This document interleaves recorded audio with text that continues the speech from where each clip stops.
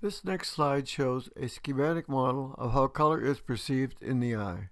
Each cone cell is depicted by a box with a red, green, or blue dial, and the outgoing current from each cone cell, cyan, magenta, and yellow line, is connected to the visual cortex in the brain, cyan, magenta, and yellow square boxes, to produce the perceived color.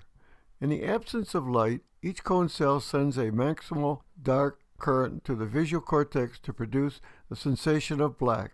In other words, the red cone sends a complementary cyan signal, the green cone sends a magenta signal, and the blue cone sends a yellow signal to the brain that combine to form black.